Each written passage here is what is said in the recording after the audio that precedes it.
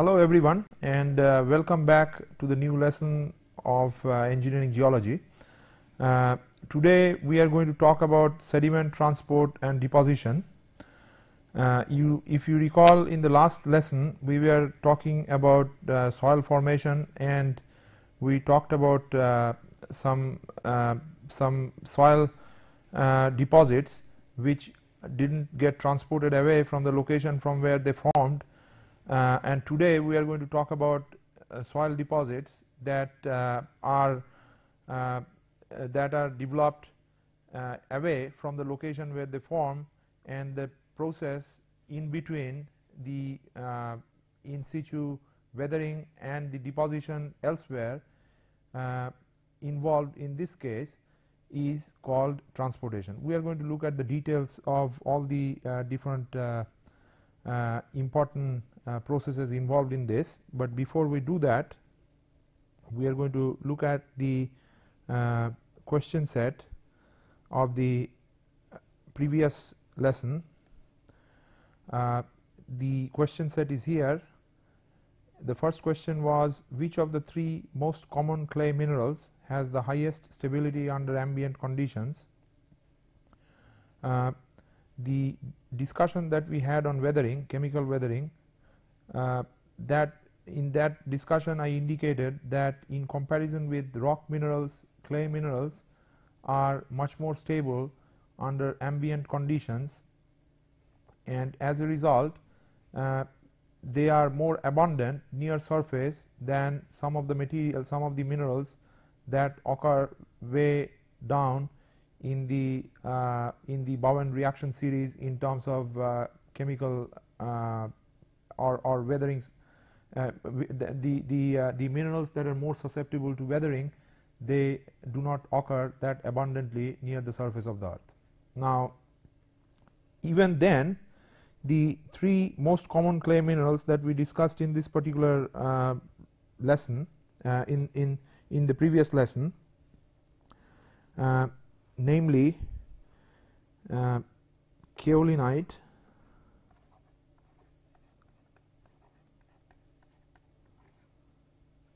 elite, and smectite or montmorillonite,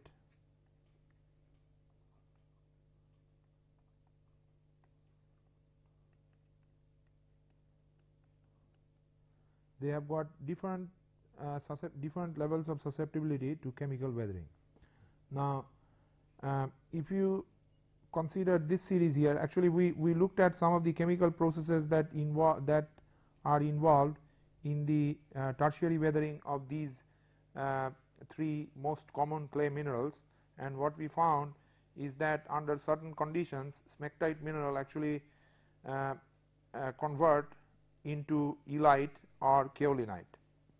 So from that discussion it appeared that the weathering susceptibility of smectite is much higher in comparison with kaolinite and elite. In fact, kaolinite mineral is perhaps the most stable under ambient condition, and that is followed by elite, and smectite is the least stable of all the three most abundant clay minerals. So this one here is least susceptible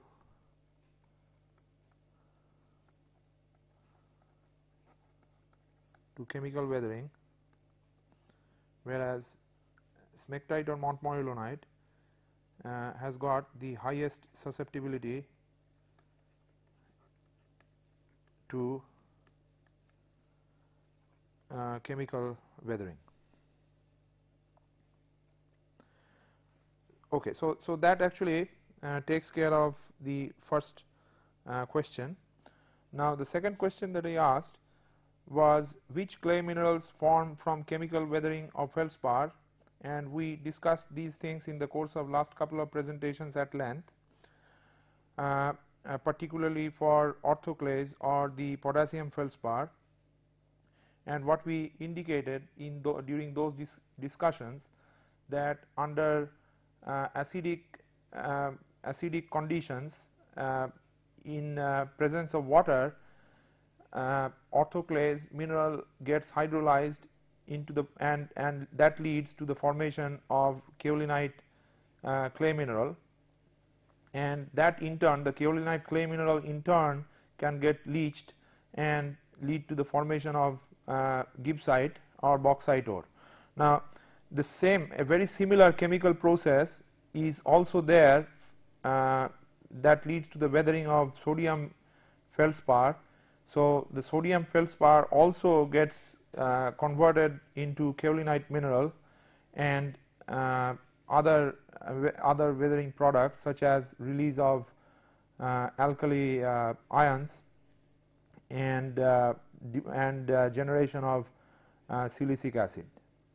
Okay, so that actually in a nutshell the chemical weathering process of feldspar mineral. Then the third question that was asked was to seek an explanation of the terms of a few terms. The first one of these terms was chelation, and what is involved in chelation is that metal ions, they get trapped and they get trapped in the chemical structure of organic compounds, and that process is called chelation. And this process has got has got importance not only in chemical weathering, but it is also commercially exploited in removal of several metal ions from different environments. Then the second term that I asked you to explain was eluviation, and to do this, to explain this, really we have to look at a stratified deposit. Let's say let's consider the residual soil deposit that we talked about in the previous lesson, and what you had in that particular stratified deposit is an O horizon near surface. So, this one here is the surface, and then you have got O horizon that is full of chemical that is full of organic chemicals, partly decomposed, such as partly decomposed leaves or animal remains and so on and so forth. And underneath the O horizon, typically we had A horizon, and A horizon was I stated that it is rich in minerals, inorganic minerals, but it has got some organic compounds in it. Underneath the A horizon there is a B horizon,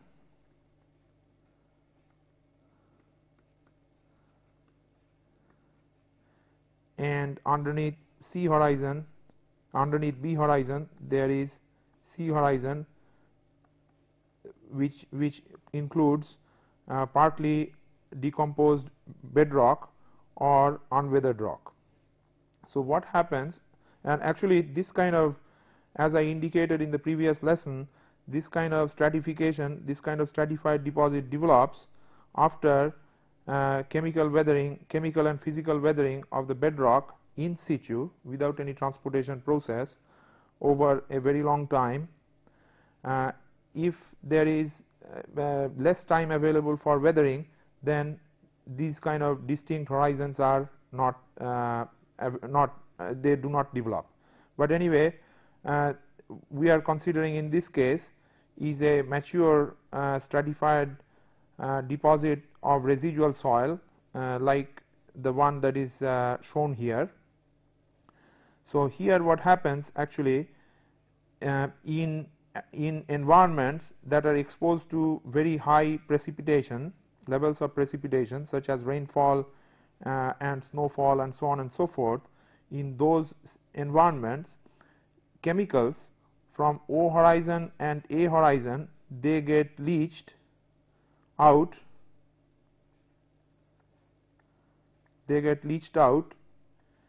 and the products of leaching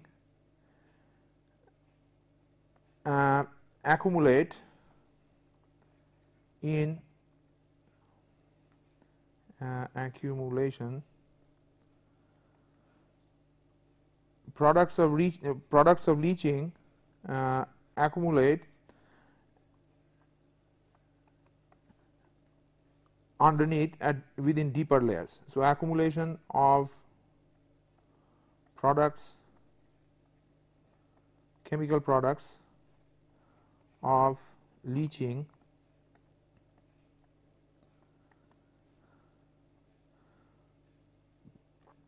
from shallower layers, and that is typical of the B horizon,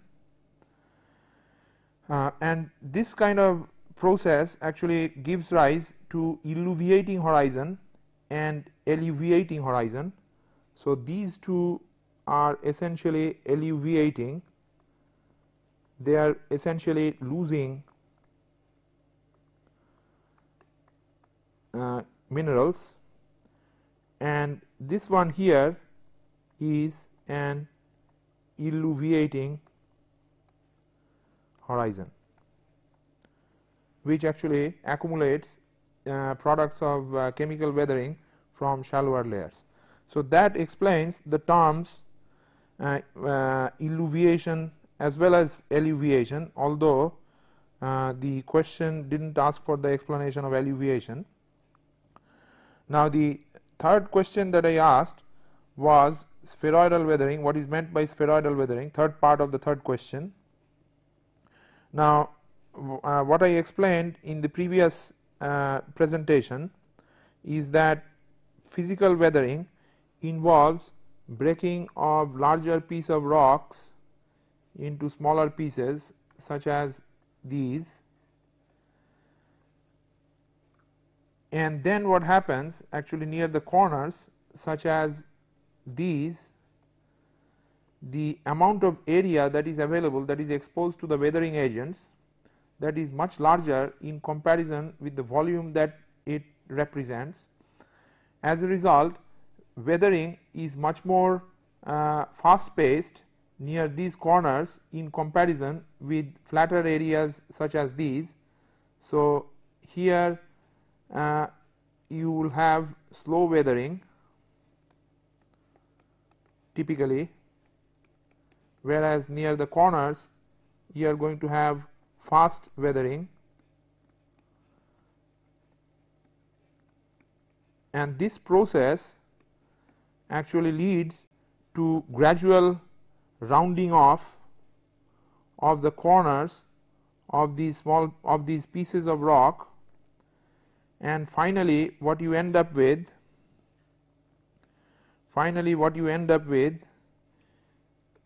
is a situation like this, where you have basically left out with a bunch of rounded pieces of rocks, and this particular type of weathering is called spheroidal weathering. Okay, so that actually takes care of the question set that was given to you in the previous presentation. Now, we hop on to the subject matter of this particular topic. So, what we want to learn in this lesson are the factors affecting sediment transport. We are going to be able to list the major erosional and depositional features that arise because of flowing water, wind and ice, and we would be able to see the grain size characteristics of the deposits that form during these processes of transportation. So, first of all, the question that comes to mind is what is meant by transportation. Now, the products of weathering, products of physical and chemical weathering, they actually get transported away from the location where they were originally formed. Now, this and they get deposited at distances at great distances from the location where they originated, and this particular process is called transportation. Now, transportation can be triggered, transportation of sediments can be triggered by several different agents, and what we are, the main ones are flowing water flow, and water flow could be because of flowing river, or it could be because of ocean waves or submarine currents, or it could be because of meltwater streams originating from glaciers, or it could be because of wind, or it could be because of ice itself. So, these are the main agents that actually trigger the transportation process, and we are going to consider each one of them in some detail in this particular lesson. Now, in order to understand the transportation process, we need to understand the action of fluids which actually triggers the sediment transport. Now, the physical processes that actually are involved in fluid action in this particular case include development of lift and drag. So, what is meant by these two terms is explained very crudely with these sketches. Actually, consider that you have got near the surface of the earth, you have got some pieces of rock or clasts, and then water or wind is flowing around these pieces, and the streamlines that develops in this process are of this type, and what is going to happen in this case typically is that the streamlines are going to be squeezed close together immediately on near the top of the clast that it is actually passing by. So, this one is our clast in question, and because of that, what is going to happen, there a pressure drop is going to develop near the top of this particular clast, and consequently the clast is going to feel an upward force, and this type of force is called lift. So, this is actually exactly the same kind of process which gives rise to the lift above airfoils or the wings of an aircraft.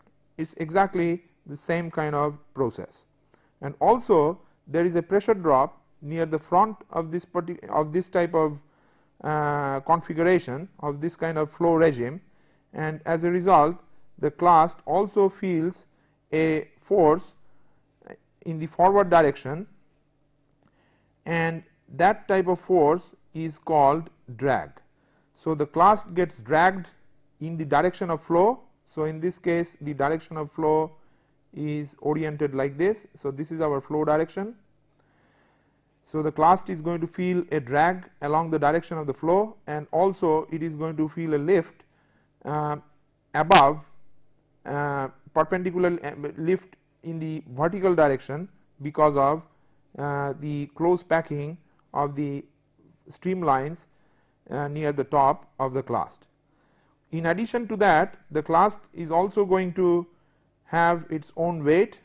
So, weight of the clast is going to be counteracted by lift, and if lift becomes larger than the weight, the particle is going to become entrapped or entrained within the fluid flow. So, these are the forces that you need to contend, and here the factors that affect these forces that include the kinematic viscosity and density of fluid. It also includes the weight of the particle, in other words specific gravity of the particle, and what is of interest here are a couple of dimensionless parameters shown near the bottom of this slide. The first one, the one on the left, is called the Shields parameter, in which you have got a quantity called tau naught in the numerator, and this particular quantity depends on the characteristics of characteristics of packing. In other words, how closely packed are individual grains near the location where the transportation process is being triggered. It also depends, the quantity tau naught, it also depends on the geometry of individual grains, such as particle size diameter. In the denominator, what you see is a thing called gamma, and gamma is really the unit weight of the particles that are being transported, that the fluid action is trying to transport. Subscripted S subscripted G subscript S is the specific gravity. So, this one gamma is the unit weight,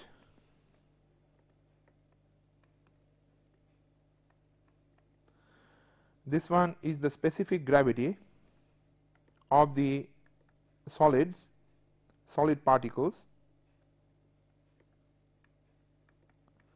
and again D, we have got particle size diameter appearing here again. Particle diameter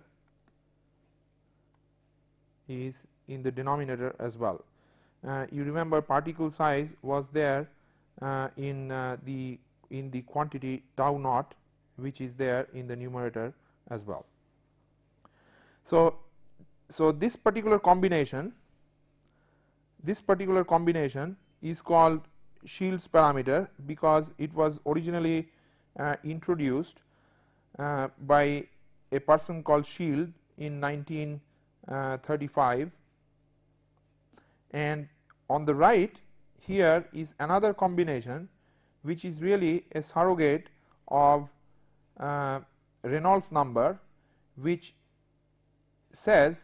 actually indicates whether a flow regime is going to be turbulent or it is going to be laminar, and this involves again tau naught in the numerator, and it also has got another quantity called rho subscript f, and this is the unit mass or mass density of fluid.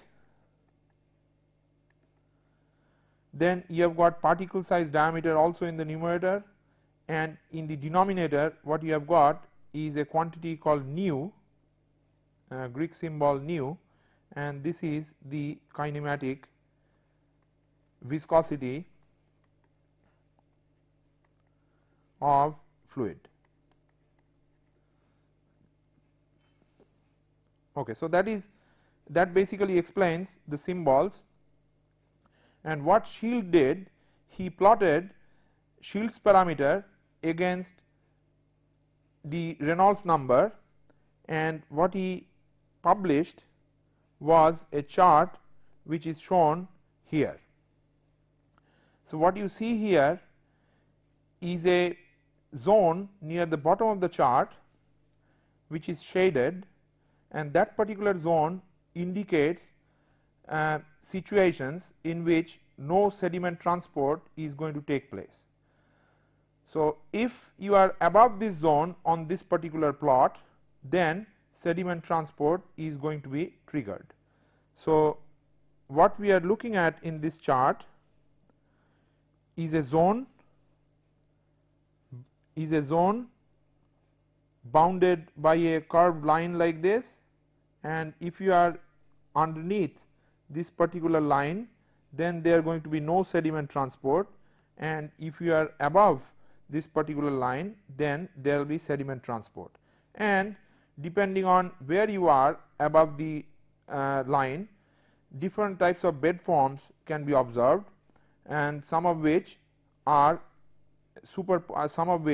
indicated on this chart itself, like ripples or bars or undulations.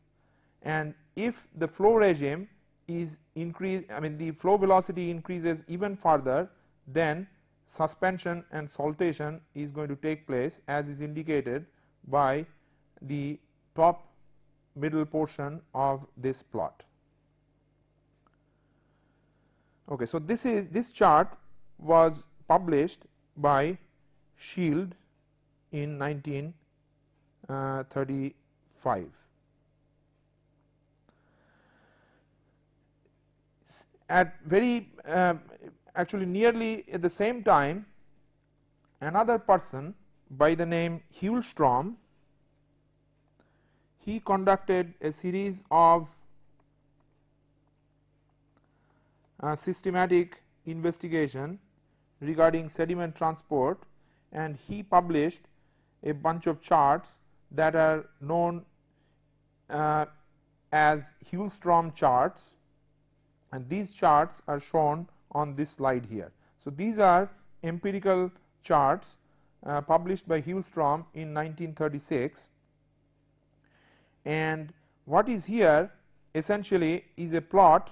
This is a plot of particle size on the horizontal scale. Particle size is plotted in logarithmic scale, and what you see on the left chart is flow velocity in the vertical scale, that is also in logarithmic scale, and the one on the left that involves sediment transport by the action of water flow,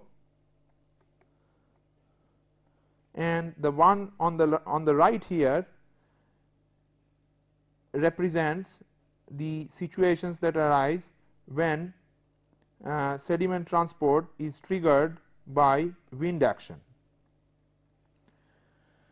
So, on the left, the chart that represents the situations that arise because of flowing water concerning sediment transport.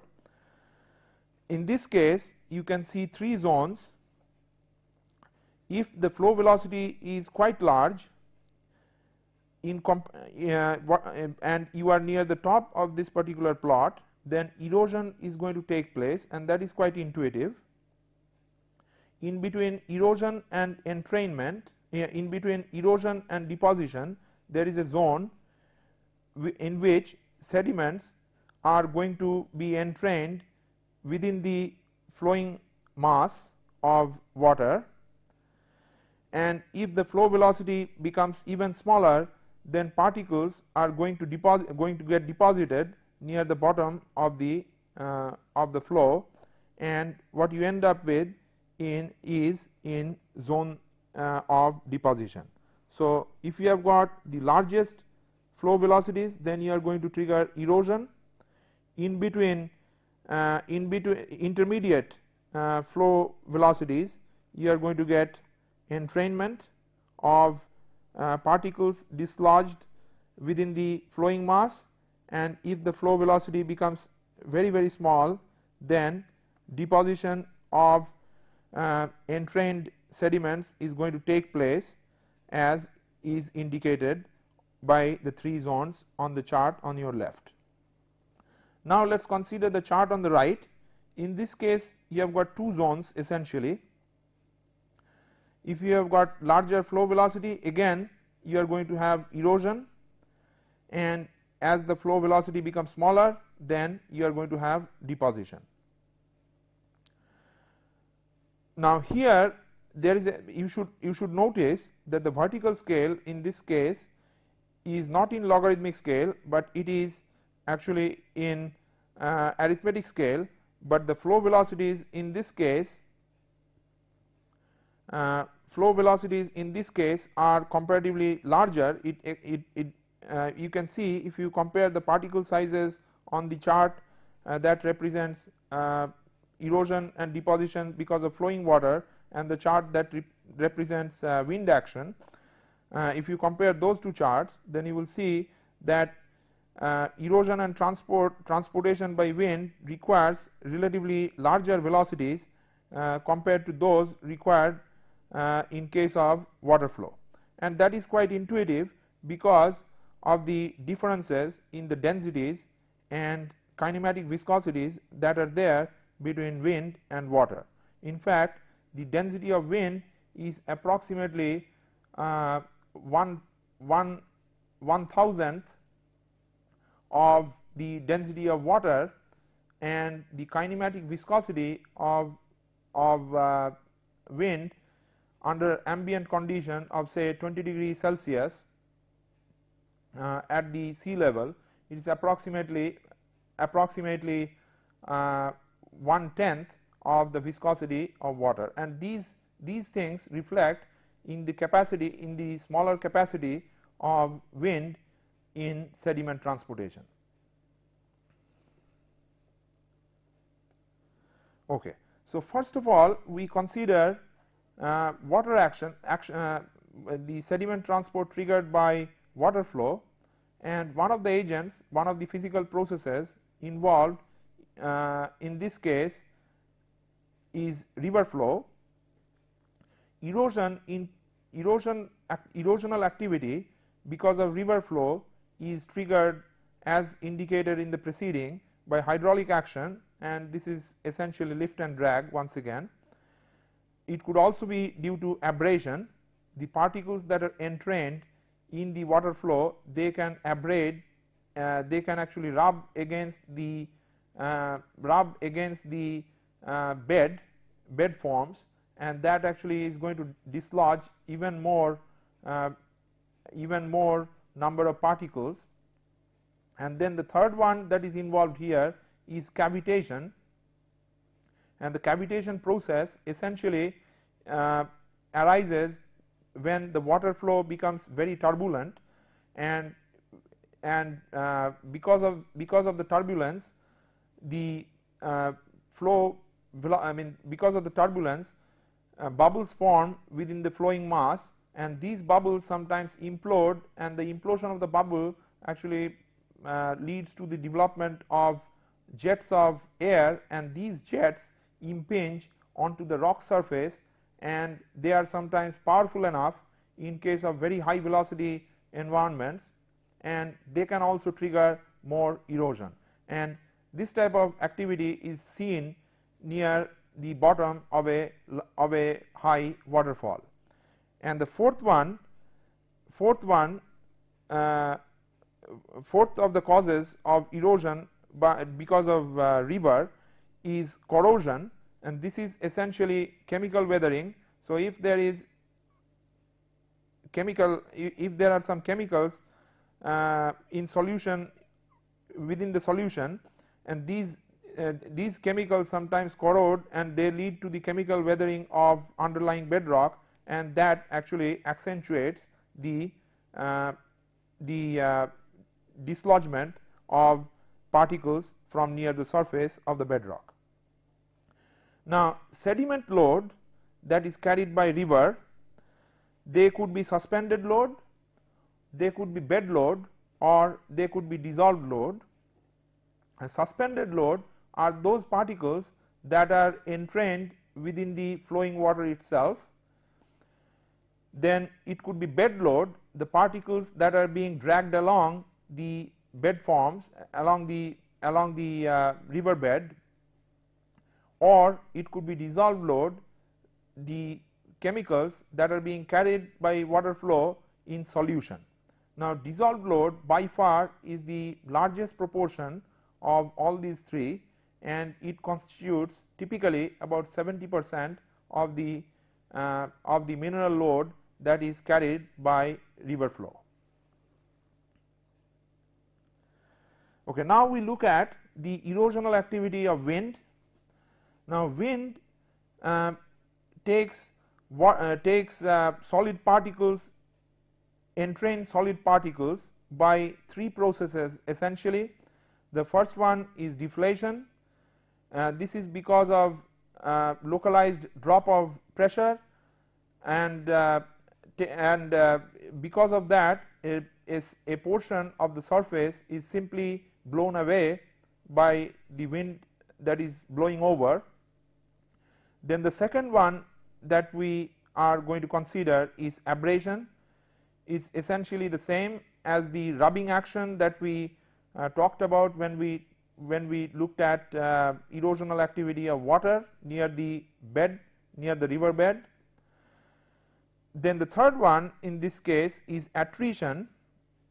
So what happens here is that the particles that are entrained in wind of high velocity, that goes and impinge against exposed rock surfaces, and that leads to dislodgement of clasts of rock from the surface, wear and tear of the surface, and this process is called attrition. Now the second aspect here is really the sediment load. So here again, as it is quite similar conceptually as that involving river flow, there will be a bunch of particles that are going to slide, roll or creep near the bottom, near the interface of the bedrock and the wind that is flowing over the bedrock, or it could be taken into suspension within the volume of wind, within the volume of the flowing wind, or there could be saltation, which is somewhat intermediate between the particles that are carried as bed load and those are in permanent suspension. So these particles really taken into suspension temporarily, and then the flow velocity is not enough, or the wind velocity is not enough to sustain their sustain them within suspension, and as a result they get deposited a little bit within a little bit of distance downwind, and this process is called saltation.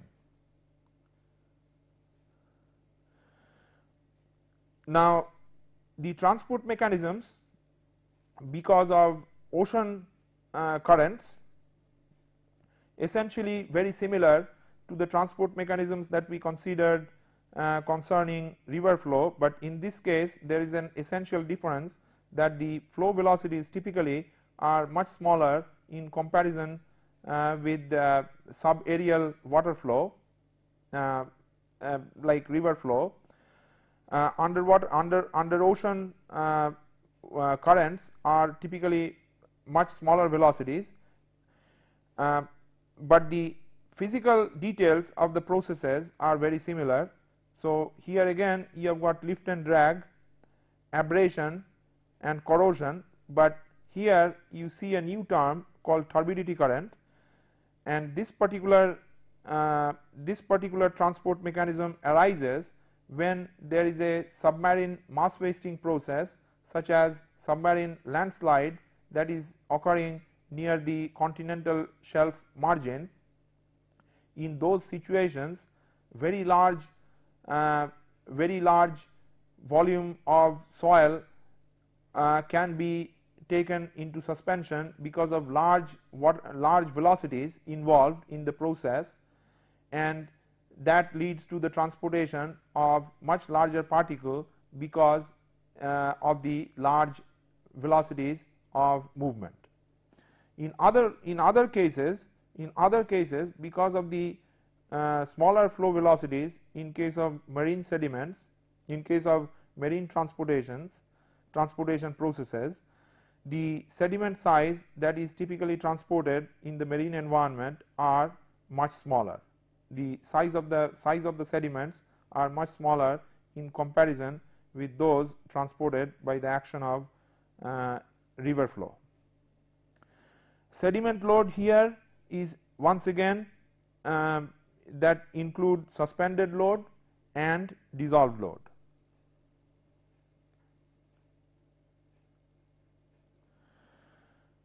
Transportation, erosion and sedimentation process associated with moving ice movement or glaciers. First we consider the physical processes involved in erosion, glacier related erosion.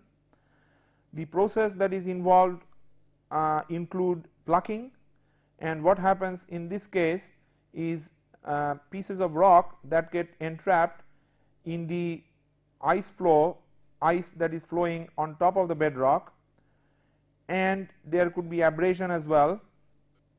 And abrasion, like earlier, it is essentially rubbing of ice and the load that the ice is carrying near the interface of bedrock, and this process is called abrasion. And as a result, actually this particular process leads to the grooving and polishing of exposed bedrock surfaces, exposed to glacier movement, and we are going to see the landforms that arise because of that. Now the sediment loads that are carried by glacier are of three types. The sediment load that is carried within ice, that are of three types: supraglacial, englacial or subglacial. Supraglacial sediments involve those sediments that are carried on top of the moving ice. Englacial debris include those clasts that are entrapped within the flow of ice by the flow lines, stream lines. Or it could be subglacial. Subglacial sediments are carried, they are essentially conceptually very similar to the bed loads that are carried by river flow and wind, which we already have discussed. Now sediment load, because of glacier movement, can also be glaciofluvial sediments, and these are those sediments that are worked by water, meltwater, that originate from melting of the glacier. So they are reworked by water. So they have got very similar, they have got many characteristics similar to those observed in sediments deposited by water flow. Or sediments could be glaciolacustrine, the sediments that are dropped underneath glacial lakes. They also have got similarity with sediments that develop underneath non-glacial lakes and underneath the low velocity regimes of lakes that are not related to glaciation.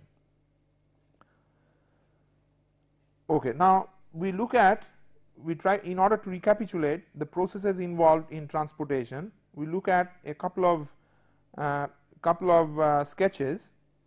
The one on the bottom left actually shows the transportation processes involved with the flow of water, and as I indicated before, the sediment loads could be either suspended load or bed load, or the sediments that are being transported because of saltation. The one on top right, the cartoon on top right of this particular slide, shows this the transportation or the transportation processes that are involved because of wind, and in this case you again have got suspended load, then bed loads that are transported from one location to the other because by sliding, rolling or creep, or you have got saltation as well, just like what you had in case of flowing water. But here you see, you try to notice an essential difference in this case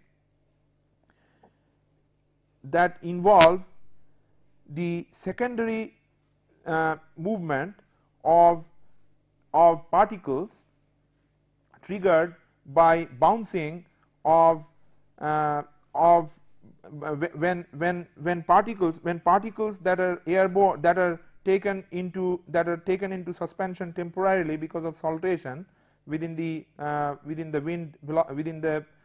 volume of wind, when those particles land at some distance downwind, they actually can collide with particles that are not initially mobile, and these particles can be airborne because of the collision process. And this kind of secondary movement is not normally observed in case of transportation processes involved in water flow, because in case of flowing water, the impact of the landing particles are cushioned because of the buoyancy effects as a result of the presence of water.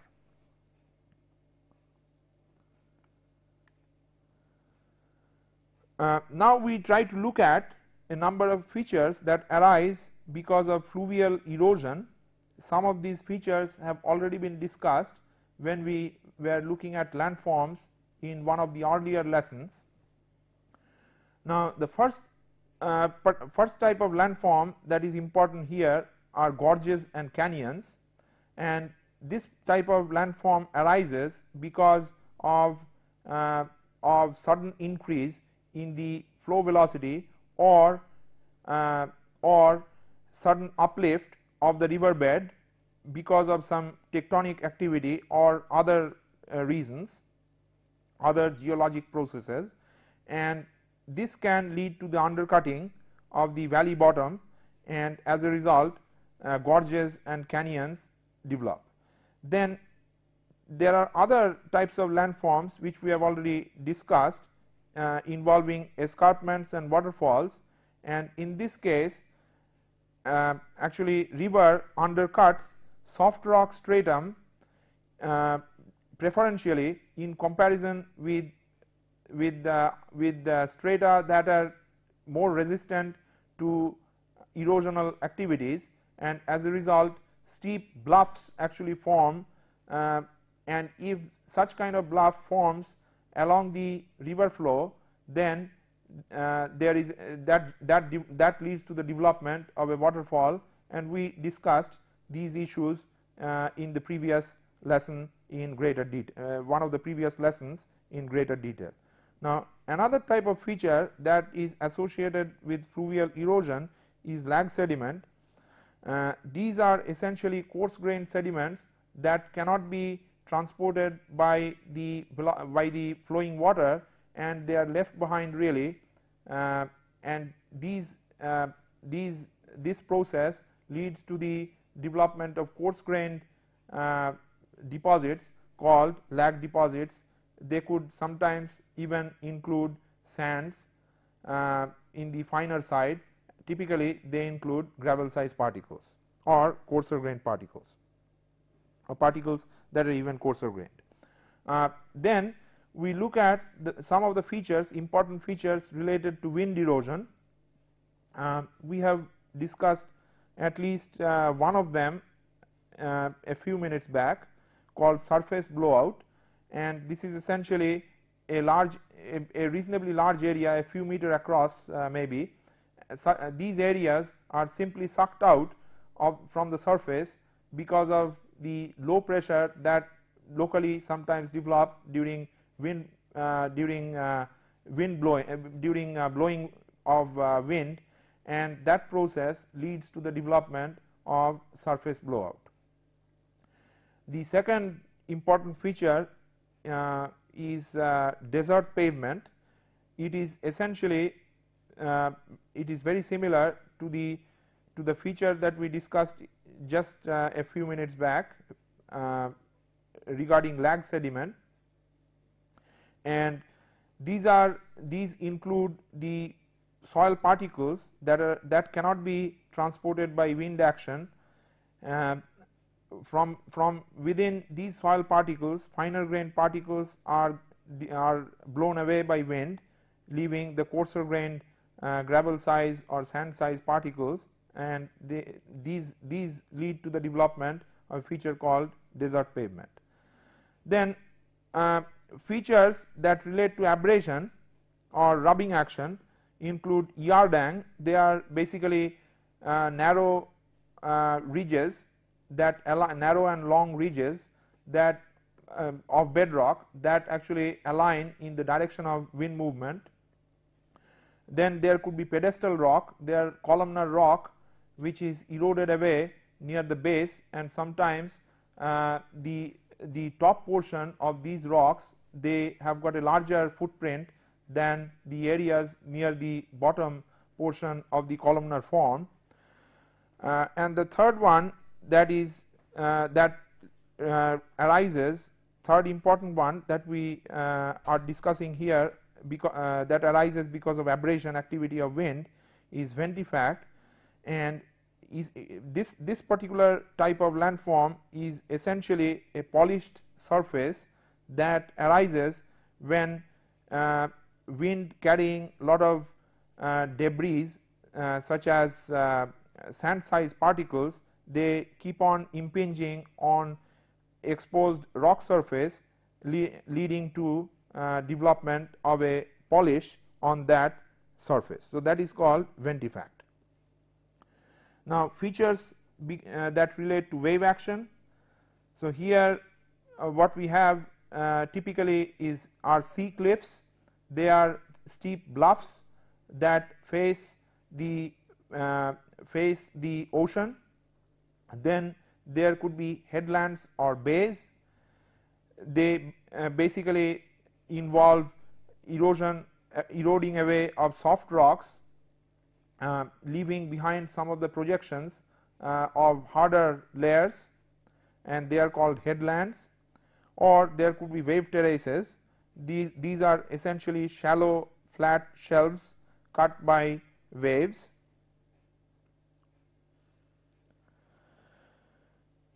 Then some of the features related to glacial erosion, striations, scratching and grooving of rock, which we have already discussed. Then there could be crag and trail. These are essentially hard rocks that protrude, that protect soft rock. And rocher montagne, these are basically asymmetric hills, asymmetric humps of bedrock with one side steeper, the down glacier slope much steeper compared to the up glacial slope, and the down glacial slope is quite rough because of the plucking activity of the ice movement, whereas the up glacial slope, up glacial gentle slope, is quite smooth because of the polish grinding affected by ice flow. And some of the wind blown or aeolian deposits, dunes that we already know. Dunes could be of different geometry, different types of footprints, and they can be crescentic or they can be straight. Then there is loess deposits. These are essentially silt and clay grade particles that are dumped by wind. Some of the fluvial deposits, alluvial fans and cones. These are when mountain streams enter a flat area and there is a sudden change in velocity involved, and that leads to the dumping of coarse as well as fine grained deposits. Floodplain deposits, these are essentially overbank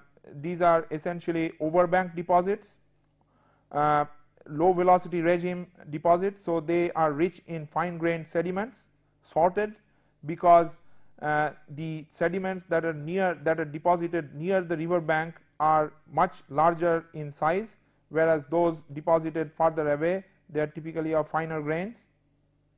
Then channel deposits, these are deposits that form within the channel. They are again sorted, but they are relatively coarser grained in comparison with floodplain deposits because of the larger velocity regime in which they get deposited. Then there are deltas. They are again deposits near river mouths, low velocity regime. So the sediments are typically rich in finer grain sizes. And then there are natural levees and point bars. They are narrow ridges of sand along the river bank, and typically inside of a curve, and they contain a lot of coarser grain deposits because of higher velocity of the flow involved. Marine deposits could be shallow water deposits such as beaches, spits and bars, and tombola as explained in the list there, or they could be deep water deposits. They could include turbidites, and turbidites are the deposits laid by turbidity currents. Because of the high energy involved in this case, they could be of mixed grain size. And there could be pelagic mud. These are deposited in very low energy environment, so they are very fine grained, they include very fine grained particles.